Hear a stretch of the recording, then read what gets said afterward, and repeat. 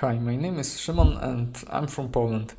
I'm not native to English, so forgive me for any grammatical mistakes I will make. You can post a comment down the video if you spot one, and I will try to improve from video to video.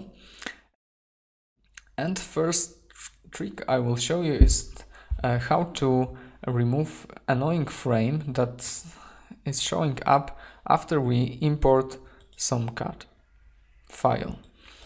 I click import CAD, choose DWG file, switch color to black and white, and here is my floor plan, and here is my annoying frame that I would like to remove. Usually I use plans as an underlay, so I can redraw and remodel this building.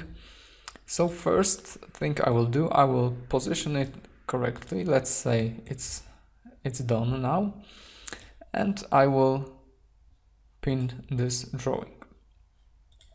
The next thing I will do is see the select options and uncheck select pinned elements.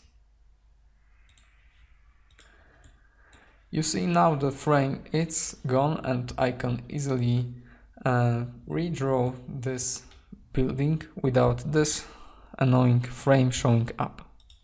That's all for this tutorial. If you like the video, please subscribe to my channel, and this will give me motivation to make more videos in English.